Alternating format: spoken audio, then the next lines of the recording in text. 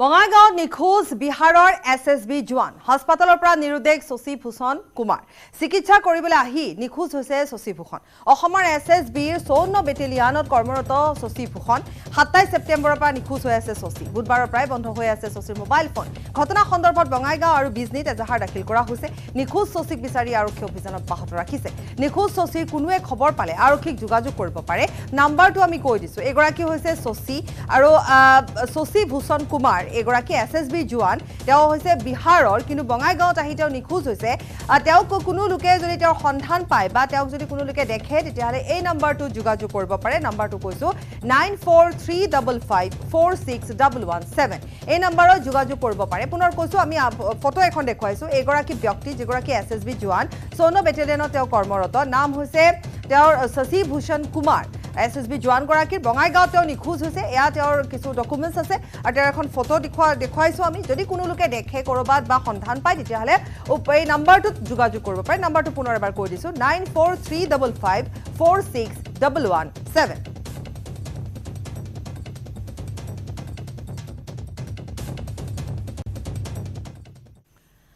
Digboi Sri Ramlila Honsalika Homitir উদ্যোগত অসমৰ ভিতৰত 1960 চনতে প্ৰথমবাৰৰ বাবে আয়োজন কৰিছিল ৰামলীলাৰ দুৰ্গা পূজাৰ সমান্তৰালকৈ দিগবৈ চহৰৰ আইঅচি ৰিফাইনাৰী খেলপথাৰত প্ৰতি বৰ্ষৰ দৰে এই বৰ্ষটো 64 বছৰত ভৰি দিয়াত উদযাপন সমিতিয়ে ব্যাপক প্ৰস্তুতি চলাইছে 16 অক্টোবৰৰ পৰা 25 অক্টোবৰলৈকে 10 দিনীয়াকৈ আয়োজন কৰা হ'ব ৰামলীলা সুদূৰ অযোধ্যাৰ পৰা নিমন্ত্ৰণ কৰি অনা শিল্পীসকলে ৰামৰ লীলাৰ পৰা আৰম্ভ কৰি দেৱী বিসৰ্জনলৈকে সুন্দৰভাৱে নিজৰ কলা প্ৰদৰ্শন কৰিব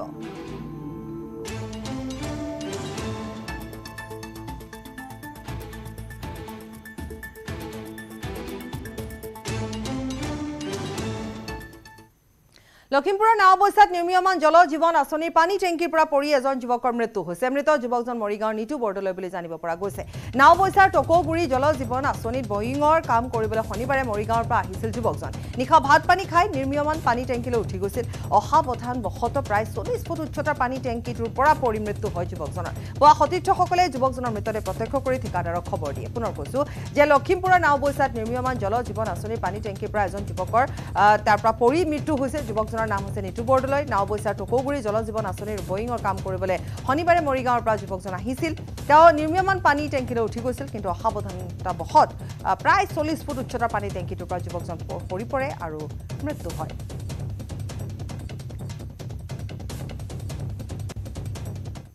ঘটনাটো ৰাতিপুৱা মোৰ যি মানে পকা মিস্ত্ৰী আছিলে তেওঁ ফোন কৰিছে যে দাদা এনেকৈ ৰাতিপুৱা শুই উঠি এনেকৈ ল'ৰা এজন পৰি থকা দেখিছোঁ তাৰপিছত তেওঁলোকে থানালৈ গ'ল খবৰ দিলে ময়ো আহিলোঁ থানালৈ থানাৰ পৰা আমাৰ SSR লগত আহি ইয়াত দেখিলোঁ আৰু ঘটনাটো অঁ ঢুকাইছে মানে জেগাতে অলৰেডি ওপৰপৰা মানে সন্দেহটো তেনেকুৱাই কৰা হৈছে ওপৰপৰা পৰাৰ নিচিনা বাক্সাৰ থমনাত পৰম্পৰাগত মাছমৰা উৎসৱৰ আয়োজন কৰা হৈছে প্ৰায় 5 সহস্ৰাধিক লোকে ভাগ লয় এই মাছমৰা উৎসৱত পুৰণি পৰম্পৰা অনুসৰি দেওবাৰে মাছ মাৰিবলৈ ওলাই আহিল ৰাইজ হাতত জাকৈ পল জাল জুলুকি আদি লৈ ডেকা বুঢ়া সকলো ওলাই আহিল মাছ মাৰিবলৈ বিগত প্ৰায় 41 বছৰে চলি আহিছে বাক্সাৰ সদৰ মুছলপুৰৰ নিকটৱৰ্তী থামনাত এই পৰম্পৰা উল্লেখযোগ্য যে থামনাৰ মাজেৰে বৈ যোৱা মৰা দিয়া নৈত বছৰৰ এই নিৰ্দিষ্ট দিনটোতহে মাছ মাৰে ৰাইজে কোনোবাই যদি বৰালি পাইছে কোনোবাই আকৌ ভকুৱা পালে আনন্দ উল্লাসৰ মাজেৰে সকলো ব্যস্ত হৈ পৰিল মাছ মৰাত জাতি ধৰ্ম বৰ্ণ ভাষা নিৰ্বিশেষে সকলোৱে মাছ মৰা কাৰ্যত অংশ লয় মুছলপুৰ মহকুমাৰ অন্তৰ্গত আঠিয়াবাৰী নাওশালী জালা অঞ্চলী মানিকপুৰ চৰাইমাৰী আদিকে ধৰি প্ৰায় 10-15 কিলোমিটাৰ দূৰৰ পৰা মানুহ মাছ মাৰিবলৈ আহে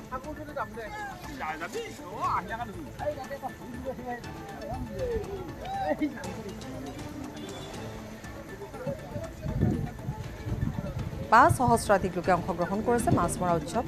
জাকৈ পল জাল জুলুকি লৈ এইদৰে নদীত নামিছে এক উৎসৱমুখৰ পৰিৱেশে বিৰাজ কৰিছে হাতে হাতে ডাঙৰ ডাঙৰ মাছ জাতি ধৰ্ম বৰ্ণ ভাষা নিৰ্বিশেষে সকলোৱে মাছ মৰা এই পৰম্পৰাত অংশগ্ৰহণ কৰে আৰু বিশেষকৈ কোনে কি মাছ পাইছে বা কোনে ডাঙৰ মাছটো পাইছে তাকে চাবলৈও যথেষ্ট সংখ্যক লোকৰ সমাগম ঘটে মৰা বুঢ়া দিয়া নৈৰ এইটো হ'ল আমাৰ এটা মাছ মৰা প্ৰথা প্ৰত্যেক বছৰে এইটো মাছ মৰা প্ৰথাটো হয় আমাৰ ইয়াত বহু অঞ্চলৰ পৰা দূৰ দূৰণিৰ পৰা মাছ মাৰিবলৈ আহে গতিকে আমাৰ এইটো আৰু প্ৰথা জাতি জনগোষ্ঠী সকলোৱে মিলি আমাৰ ইয়াত এই মাছ মাৰা প্ৰথাটোত যোগ দিয়ে মৰিয়নিত বালি পৰিবাহী ডাম্পাৰৰ চলাচলত বিধ্বস্ত হৈ পৰিছে পথ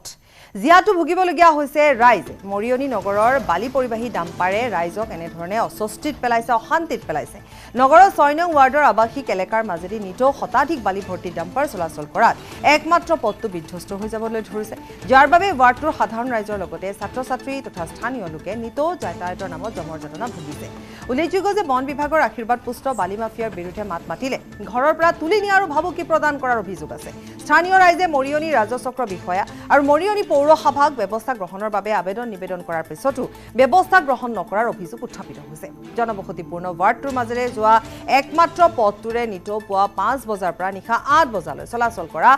শ বালি ভৰ্তি ডাম্পাৰসমূহ জনসাধাৰণৰ জীৱনৰ বাবে সন্ত্ৰাসৰ কাৰণ হৈ পৰিছে বেয়া হৈছে কাৰণে অসুবিধা হৈ আছে আমি ল'ৰা ছোৱালী স্কুল যাব পৰা নাই আমি বজাৰ যাব পৰা নাই আমি এবাৰ গ'লে দুবাৰ যাব মন নাযায় আমি আবেদন বহুতে কৰিছোঁ আমি পত্ৰ বহুত লিখিছোঁ এপ্লিকেশ্যন জমা কৰিছোঁ কিন্তু তাৰ আমি জমা কৰিছোঁ মানে কি মই অফিচ যোৱা নাই বেলেগ কোনোবাই আহিছিলে লিখি পিনে দিছিলে এনেকুৱা টাইপত দি পিনে আমি ছাবমিট কৰিছোঁ তাৰ ৰেছপন্স আমি পোৱা নাই বা আহি পিনে চাই যায় কি ডিচিশ্যন লয় তাহাঁতি গম পায় আমিতো গম নাপাওঁ ভিতৰৰ কথা এনেকুৱাই চলি আছে আজি হৈ গ'ল আজি 3-4 মাহমান হ'ল এনেকৈ চলি আছে এতিয়া মানে গোটেই ভিজা বালিখিনি লৈ যায় না ভিজা বালিখিনি পানী পৰি আহে তেতিয়া স্কুলীয়া ষ্টুডেণ্টখিনিৰ কাৰণে আৰু বেমাৰী চেমাৰী এতিয়াতো বহুতেই আছে বহুতৰ ঘৰে আছে মোৰ ঘৰৰ ওচৰতো আছে সেয়ে গাড়ী চাড়ী এখন লৈ পিনি পটককৈ মাতিলেও টমটম এখনো নাহে সৰু গাড়ী এখনো নাহে নাই মানে মিনিমাম 50 গাড়ী আহি যায় মিনিমাম বহুত বেয়া অৱস্থা আজি মোৰ ল'ৰা স্কুললৈ যোৱা নাই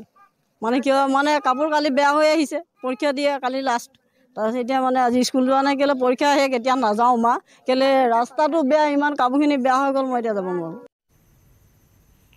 শ্ৰীলংকাৰ গ্ৰাউণ্ড ষ্টাফক $5,000 নগদ পুৰস্কাৰ আগবঢ়ালে ভাৰতীয় পেচাৰ মহম্মদ সিৰাজে দেওবাৰে বৰষুণৰ ফলত ক্ষতিগ্ৰস্ত এছিয়া কাপৰ মাজতে উপহাৰ আগবঢ়ায় পেচাৰ মহম্মদ সিৰাজে এছিয়া কাপত দুৰ্দান্ত প্ৰদৰ্শন আগবঢ়োৱা পেচাৰ মহম্মদ সিৰাজৰ পুৰস্কাৰৰ বাবে ধন্যবাদ জনাইছে শ্ৰীলংকাৰ গ্ৰাউণ্ড ষ্টাফে উল্লেখযোগ্য যে এছিয়া কাপৰ সময়তে বৰষুণে বিঘিনি ঘটাইছিল শ্ৰীলংকাত ধাৰাবাহিক বৰষুণে অসুবিধাৰ সৃষ্টি কৰিছিল মেচত বৰষুণৰ সময়তে শ্ৰীলংকাৰ গ্ৰাউণ্ড ষ্টাফে অক্লান্ত পৰিশ্ৰম কৰিছিল যাৰ বাবে পেচাৰ মহম্মদ সিৰাজে এই বৃহৎ পৰিমাণৰ পুৰস্কাৰ আগবঢ়ায় তেওঁলোকৰ বাবে উল্লেখযোগ্য যে ভাৰতে শ্ৰীলংকাক হৰুৱাই দখল কৰিছিল 8টো এছিয়া কাপৰ খিতাপ ফাইনেলত মেন অফ দ্য মেটছৰ পুৰস্কাৰ হিচাপে লাভ কৰা ধন পুৰস্কাৰ হিচাপে আগবঢ়ায় গ্ৰাউণ্ড ষ্টাফক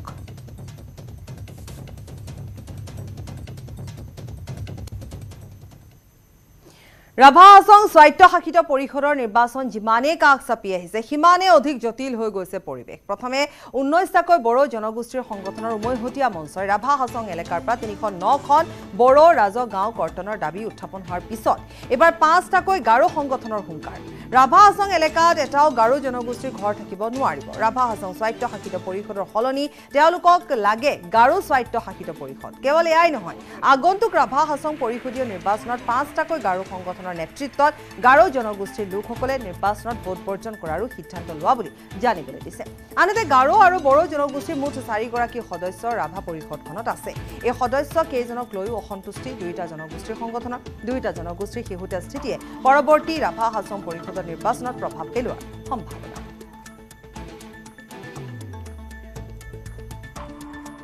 আমিতো বয়কট কৰিছোঁ আপোনালোকে জানে এইটো যিহেতু আমাৰ গাৰো অট'নমাছ কাউন্সিলহে লাগে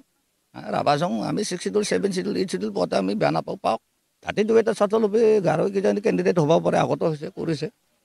জিকিছেও ফ্ৰাইলি নাৰমাৰাক আৰু এই যে দেৱান নমিন জিকিছে কিন্তু আমি গাৰোসকলে তাত ষষ্ঠ আমি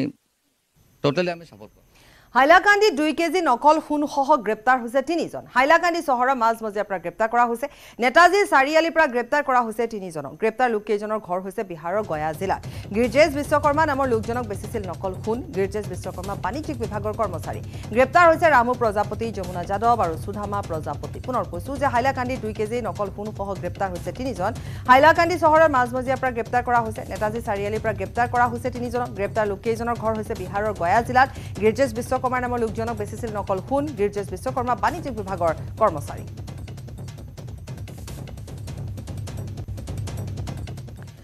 গোসাইগাঁও 200 বিছনাযুক্ত R&B সিভিল চিকিৎসালয়ত নাই পৰ্যাপ্ত চিকিৎসক নাৰ্ছ আৰু আন কৰ্মচাৰী চিকিৎসালয়খনত থকা 8 গৰাকী চিকিৎসকৰ ভিতৰত এজনহে বিশেষজ্ঞ চিকিৎসক আছে ইয়াৰ বিপৰীতে আছে 7 গৰাকী NHMৰ এবছৰীয়া চিকিৎসক চিকিৎসাকৰ্মী আৰু পৰ্যাপ্ত নাৰ্ছ নথকাৰ বাবে অসুবিধাৰ সন্মুখীন হৈছে ৰোগীসকল আৰু এগৰাকী নাৰ্ছে 30 গৰাকীতকৈ অধিক ৰোগীক শুশ্ৰূষা প্ৰদান কৰিবলগীয়া হৈছে 19 গৰাকী নাৰ্ছ চিকিৎসালয়খনৰ বদলি কৰাৰ পিছতে সমস্যাত পৰিছে এতিয়া কৰ্মৰত আন নাৰ্ছসকল বহু ৰোগী চিকিৎসা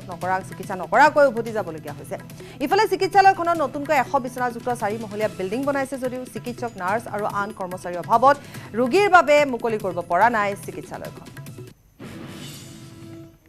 সমৰ্থন জনাম যে হয় আমাৰ কিবা অসুবিধা আছে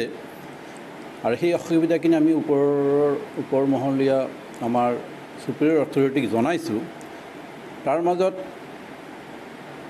নাৰ্ছিং ষ্টাফ অনতিপলমে আমাৰ ব্যৱস্থা কৰিব লাগে খুব কেইবাদিনৰ মাজত আমাৰ 15 জন আৰু যদি আৰু অকণমান বেছি ধৰোঁ 19 জন নাৰ্ছিং ষ্টাফ আমাৰ প্ৰমোশ্যন ট্ৰেন্সফাৰ বা বেলেগ ঠাইত কৰিবৰ কাৰণে গুচি গৈছে তথাপি আমি চলাই আছোঁ গ্ৰেড 4 যিখিনি ৰিটায়াৰ্ড হৈছে বা দেহান্ত হৈছে সেইখিনি ফুলফিল হোৱা নাই আৰু যিখিনি আমাৰ দৰকাৰ সেইখিনি আমাৰ নথকাৰ কাৰণে কেতিয়াবা আমি আমাৰ বেলেগ কৰ্মীকো সেই কামত লগাব লগা হৈ আছে যিকেই হওক আমি চৰকাৰৰ মহামান্য চৰকাৰৰ তাতে অনুৰোধ জনাইছোঁ জইণ্ট ডিৰেক্টৰৰ মাধ্যমে আৰু তেখেতসকলে আশ্বাস দিছে বিশেষকৈ এই বিষয়ে তেখেতসকলে ব্যৱস্থা কৰাৰ চেষ্টা কৰিব গুৱাহাটীত বনগীতৰ তথ্যচিত্ৰ মুকলি জ্যোতি চিত্ৰবনত প্ৰদৰ্শন কৰা হয় পুৰণি আকাশৰ ৰূপহী জোনবাই শীৰ্ষক তথ্যচিত্ৰ মুকলি কৰা হৈছে তথ্যচিত্ৰখনত তিনিটাকৈ গীত পৰৱৰ্তী সময়ত তথ্যচিত্ৰখন সংৰক্ষণৰ ব্যৱস্থা কৰিব মৃন্ময় শৰ্মাই নৱপ্ৰজন্মক বনগীতৰ সৈতে চিনাকি কৰাই দিয়াই মৃন্ময় শৰ্মাই লৈছে ব্যতিক্ৰমী পদক্ষেপ অসমীয়া বনগীতৰ নতুন ধাৰা সৃষ্টি কৰা বনকৰ আনন্দীৰাম দাসৰ 1924 পৰা 1950 চনৰ ভিতৰত গীতসমূহ সংৰক্ষণৰ চেষ্টা চলাইছে মৃন্ময় শৰ্মাই ইপিনে তথ্যচিত্ৰ মুকলি অনুষ্ঠানত উপস্থিত থাকে কেইবাগৰাকীও বিশিষ্ট ব্যক্তি 4 বছৰ লাগিলে প্ৰকল্পটো কৰোঁতে কাৰণ আনন্দীৰাম দাসৰ ফটো এখনৰ বাহিৰে আমাৰ হাতত একোৱে তথ্য নাছিলে সো বহুত কষ্ট কৰি পেলাই আমি এখন তথ্যচিত্ৰ বনালোঁ আনন্দীৰাম দাসৰ যাক নাম দিয়া গৈছে পুৰণি আকাশৰ ৰূপহী জোনবাই পুৰণি আকাশৰ ৰূপহী জোনবাই আনন্দীৰাম দাসৰে এটা গীতৰ কলি আৰু আমাৰ গোটেই প্ৰকল্পটোৰ নাম সেইকাৰণে দিয়া গ'ল পুৰণি আকাশৰ ৰূপহী জোনবাই ট্ৰিবিউট টু দ্য লিজেণ্ডাৰী বনকোৰ আনন্দীৰাম দাস আৰু যদি ইতিহাসে বহুতবাৰ কয় যে আনন্দীৰাম দাসক এজন গীতিকাৰ ৰূপেহে বেছিকেলি চিনাকি কৰে কিন্তু আচলতে তেওঁ গীতিকাৰ উপৰিও তেওঁ এজন এক্সট্ৰাঅৰ্ডিনেৰী মিউজিচিয়ান আছিল কাৰণ তেওঁ এক বিশেষ এটা ধাৰা অসমীয়া গীতত সংযোজন কৰিছিল আৰু যাক তেওঁ নিজেই নাম দিছিল বনগীত এটা ব্যক্তিগত স্যাটেলাইট চ্যানেলৰ উদ্যোগত CII UWN আসাম চেপ্টাৰৰ সহযোগত এক গুৰুত্বপূৰ্ণ অনুষ্ঠান আয়োজিত হয় শনিবাৰে hotel ভিভান্তাত India @100 women lead development শীৰ্ষক এক আলোচনা চক্ৰত ভাগ লৈ বহুকেইগৰাকী বিশেষজ্ঞ ব্যক্তিয়ে সন্মিলনত বিশিষ্ট ব্যক্তি আৰু বিশেষজ্ঞসকলক একত্ৰিত কৰি উত্তৰ পূব ভাৰতত বিভিন্ন খণ্ডত ঘটি থকা ঘটনাসমূহৰ ওপৰত পৰ্যালোচনা কৰা হয় অনুষ্ঠানত বলিউডৰ বিশিষ্ট অভিনেত্ৰী দীপ্তি নাভল এৰোস্পেচ ইঞ্জিনিয়াৰ নিধি শৰ্মা ধীৰাজ চলিহা নাৰায়ণ বজৰং লোহিয়া ডক্টৰ পৰ্ণা বি বৰুৱা অধ্যাপক ডক্টৰ ৰাধা শৰ্মা উৎপলা শৰ্মা ঋতুৰাজ ফুকন দিশা চৰকাৰ পদ্মশ্ৰী লক্ষ্মী বৰুৱাকে আদি কৰি বহু সংখ্যক গণ্যমান্য ব্যক্তিয়ে অংশগ্ৰহণ কৰে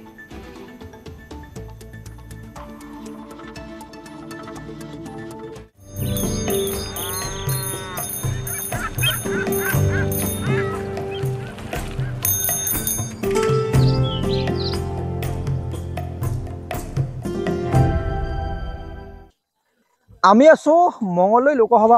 সমষ্টিৰ অন্তৰ্গত চিপাঝাৰ বিধানসভা সমষ্টিত আৰু ৰাইজৰ খবৰ লৈছে নে সাংসদগৰাকীয়ে সেই বিষয়ে আমি জানিবলৈ চেষ্টা কৰিম আহক জানো ৰাইজৰ মতামত এই আমি প্ৰথমতে জানিম আপোনাৰ পৰা লোকসভা সমষ্টি কিছু কথা নিৰ্বাচন আহি আছে এই সাংসদগৰাকী যি আছে বৰ্তমান তেওঁ এই সমষ্টিটোত আপোনালোকৰ সমষ্টিটোত কাম কাজসমূহ কিবা কৰিলে নে আশা আকাংক্ষাসমূহ পূৰণ কৰিলে নে আপোনালোকে তেনেকুৱাকৈ একো নাই চাওক এইটো এতিয়া আমাৰ ৰাস্তা আমি ৰাতিপুৱাৰ পৰা বনাই আছোঁ তাৰপিছত বোকা এইটো ৰাস্তা দি আমি অহা যোৱা কৰিব নোৱাৰোঁ তাত একাঠো বোকা হয় তাৰপিছত আমি এতিয়া অলপমান কিবা মিলাই কিনে সেইখিনি বাৰু পুতি দিছোঁ তাৰপিছত এতিয়া আমাক যদি চৰকাৰে এই ৰাস্তাটো বনাই দিয়ে আমি মোটামুটি 20-25 ঘৰ মানুহ আছোঁ তাৰ ভিতৰত সকাহ পাব আৰু সকাহ পাম বুলি আশা ৰাখিছোঁ আৰু আপুনি আগুৱাই আহক সাংসদগৰাকী চিনি পায়নে আপুনি দিলীপ শইকীয়া তেখেতক আমি নানা আপত্তি কৰিছিলোঁ যে মাছৰ যিটো মানে এই প্ৰকাৰ সেইটো ভাঙি পেলাই দলংখন আমি জইন কৰিব দিছোঁ তেওঁক কৈছোঁ তেওঁ কিন্তু হ'ব বুলি কৈছে আৰু তাৰপিছত ক'ত কি কৰে তেওঁ জানিব আৰু এতিয়া যিকেইদিন তেওঁ সাংসদ থাকিলে আজি প্ৰথম সাংসদ হৈছিল মঙলদৈত আহি পেলাই সাংসদ হোৱাৰ পিছত এইকেইদিন থাকিলে যিকেইদিন থাকিলে তেওঁ কিবা কাম কাজ কৰিলে নে আপোনালোকৰ ওচৰে পাজৰে বা আপোনাৰ অঞ্চলত কিবা কাম কাজ কৰিলে নে এতিয়া বৰ্তমান আমাৰ শিৱসাগৰ পশ্চিমৰ এইখিনি মানুহৰ কিন্তু কৰা নাই শিৱসাগৰত কৰিছে আমাৰ শিৱসাগৰ সমষ্টিৰে মানুহ কিন্তু তাত কৰিছে কিন্তু আমাৰ এইখিনিত মানে তেওঁ চোৱা নাই ৰাইজৰ আশাসমূহ পূৰণ কৰিলে নে তেওঁ এতিয়া বৰ্তমান কৰা নাই বুলি ক'ব খোজো এইখিনিত বাকী জেগাত কৰিছে তেওঁ এইটোৱে মই ক'ব লাগে আপুনি খবৰ পৰা মানে কোন কোন জেগাত কৰিছে কোন কোন কৰা নাই ভাবিছে শিৱসাগৰ ফালে কৰিছে তেওঁ কেনেকুৱা কাম কৰিছে এই ৰাস্তা বদলি কিবা কিবি এইবিলাক কৰিছে মিটিং খেতিছে সেইবিলাক কৰিছে আৰু কলেজ চলেজ বনাইছে খবৰ ল'ব আহিছে নাই এনেই খবৰ ল'ব আহিছে আমাৰ ইয়াতে অহা নাই মাছৰ খবৰ লৈ গৈছে হয়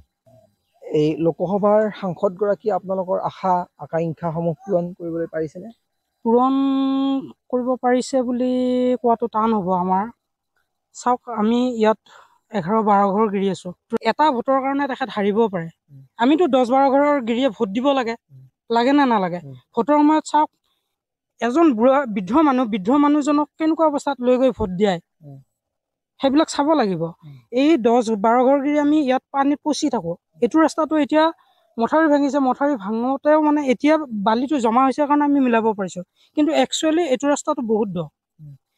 মানে প্ৰত্যেক বছৰে হ'ব বুলি কৈ থাকে এই ৰাস্তাটো কোনো কাৰণত নহয় যদি কিবা কাৰণত হয় আমি যদি কওঁ সাংসদগৰাকীক যদি আপুনি নম্বৰ দিব লাগে দহৰ ভিতৰত কিমান নম্বৰ দিব 10ৰ ভিতৰত দিব লাগিলে মোৰ ফালৰ পৰা মই 3-4 ওপৰত দিব নোৱাৰোঁ তেওঁ কাম কাজক লৈ সন্তুষ্ট নহয় নেকি আপুনি মই নহয় বুলি ক'ব লাগিব কাৰণ এইটো ৰাস্তা আমাক ব্যক্তিগত একো নালাগে কিন্তু 10-12 ঘৰ 15 ঘৰ সিফালে মানুহ আছে ইফালেদি এইটো ৰাস্তাইদি অহা যোৱা কৰে গতিকে আমি মানুহখিনিতো অহা যোৱা কৰিব লাগিব ৰাস্তাটোতো আমাক লাগিব আমি কিমানবাৰ গৈছোঁ নাই আজিলৈকে আমাৰ ৰাস্তাটো কামেই কৰি দিয়া নাই আৰু এয়া আছিলে চিপাঝাৰ সমষ্টিৰ ৰাইজৰ মতামত আৰু ৰাইজৰ আশা আকাংক্ষাসমূহ সাংসদগৰাকীয়ে পূৰণ কৰিবলৈ সক্ষম হ'লনে নাহে আপোনালোকক দেখুৱালোঁ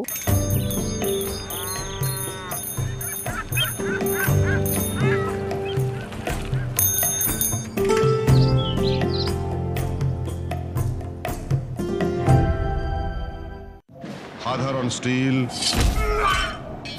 এনেকৈ পৰে মাইথন ষ্টীল এনেকৈ পৰে ধমকৈ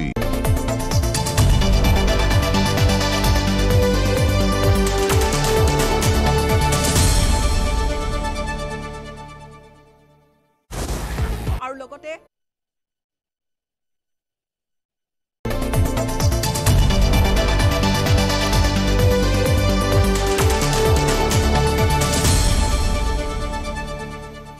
গুৱাহাটীত বন কৰা কিশোৰী নিৰ্যাতন কাণ্ডৰ তদন্ত আৰম্ভ হৈছে অভিযুক্ত প্ৰেমা হাছনুক আদালতত হাজিৰ কৰোৱা হৈছে দিছপুৰ থানাত জেৰাৰ অন্তত আদালতত হাজিৰ কৰোৱা হৈছে আৰু শনিবাৰে দিছপুৰ আৰক্ষীয়ে গ্ৰেপ্তাৰ কৰিছিল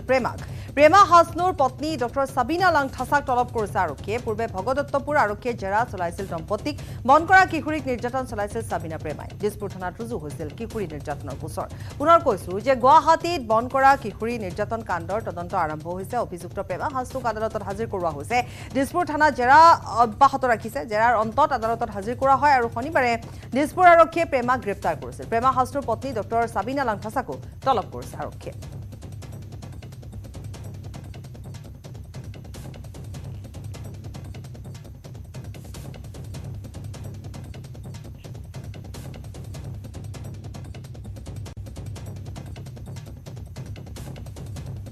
আৰু এগৰাকী অধ্যাপিকা তেওঁৰ যেহেতু স্বামী নিৰ্যাতন চলাই বুলি কোৱা হৈছে যে তেওঁ মাৰপিট কৰিছিল বা তাৰ হাতত আনকি গৰম বস্তুৰে আঘাত কৰাৰো চিন আছে বুলি কোৱা হৈছে পৰৱৰ্তী সময়ত যেহেতু ইতিমধ্যে এইগৰাকী কিশোৰীক উদ্ধাৰ কৰা হৈছে আৰু শিহুতীয়া যিখিনি খবৰ বন কৰা কিশোৰীগৰাকীক নিৰ্যাতন কৰাৰ পিছত তদন্ত দিছপুৰ আৰক্ষীয়ে আৰম্ভ কৰে অভিযুক্ত প্ৰেমা হাছনুক আদালতত আজি হাজিৰ কৰোৱা হৈছে সোধা পোছাৰ অন্তত দিছপুৰ থানাত জেৰাৰ অন্তত হাজিৰ কৰোৱা হয় আৰু লগতে ডক্টৰ সাবিনা লাংথাছাকো আৰক্ষীয়ে তলব কৰিছে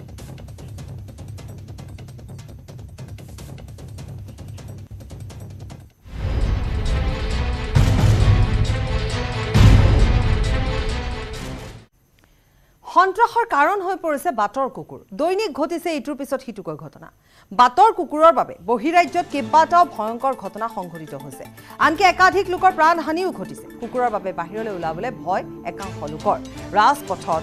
মানুহ দেখিলে সুচালয় একাংশ কুকুৰে এবাৰ মঙ্গলদৈবাসীৰ টোপনি হৰণ কৰিছে বাটৰ কুকুৰে মঙ্গলদৈত একেদিনাই কুকুৰে কামুৰিলে 12 জনকৈ লোকক ধানবজাৰ কৰিমচক ইছলামপুৰ চকত কুকুৰৰ আতংক কিন্তু ঘটনাক লৈ নিৰ্বিকাৰ নীৰৱ মঙ্গলদৈ প্ৰশাসন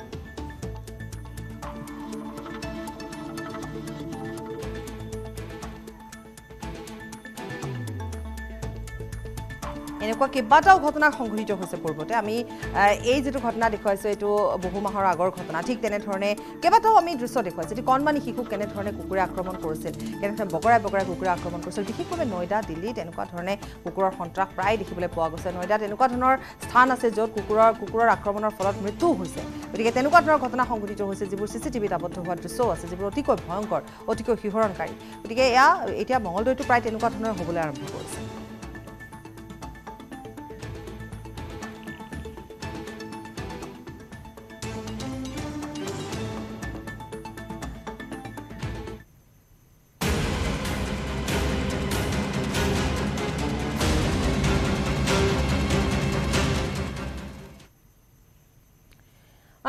এই মুহূৰ্তত আমি আন এটা খবৰ জনাবলৈ আগবাঢ়িছো যে আৰু এই খবৰটো হৈছে যে সশস্ত্ৰ বাহিনীৰ বিশেষ ক্ষমতা আইনক লৈ কেন্দ্ৰীয় গৃহ মন্ত্ৰালয় অসমৰ 4খন জিলাতে থাকিব আপস্পা তিনিচুকীয়া ডিব্ৰুগড় শিৱসাগৰ আৰু চৰাইদেউ জিলাত অব্যাহত থাকিব আপস্পা 4খন জিলাৰ পৰা আঁতৰালে আপস্পা মুঠ 8খন জিলাত প্ৰৱৰ্তিত হৈ আছিল আপস্পা এই কথা জনালে ডিজিপি জিপি সিঙে উল্লেখযোগ্য যে মুখ্যমন্ত্ৰী ডক্টৰ হিমন্ত বিশ্ব শৰ্মাই কেবিনেটত আপস্পা প্ৰত্যাহাৰ কৰিব বুলি সিদ্ধান্ত লৈছিল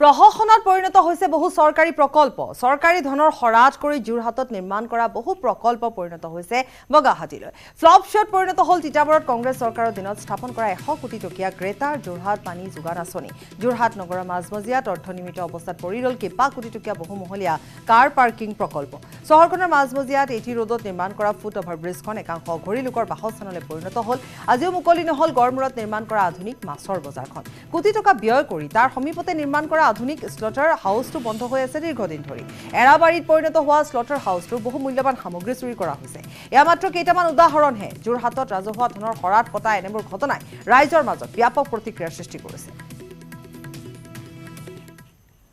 প্ৰথম কথা হ'ল যে আমি জুৰহাটবাসী মানুহ সকলোৱে এটা মুংগেৰিলাল হৈ পৰিছোঁ মুংগেৰিলালে যেনেকৈ সপোন দেখে তেনেকৈ আমাৰ চৰকাৰে সপোন দেখুৱাই থৈ যায় আমি সপোন দেখি যাওঁ এতিয়া আপোনালোকে যদি চাই বহুমহলীয়া কাৰ পাৰ্কিং এই কংগ্ৰেছৰ দিনতে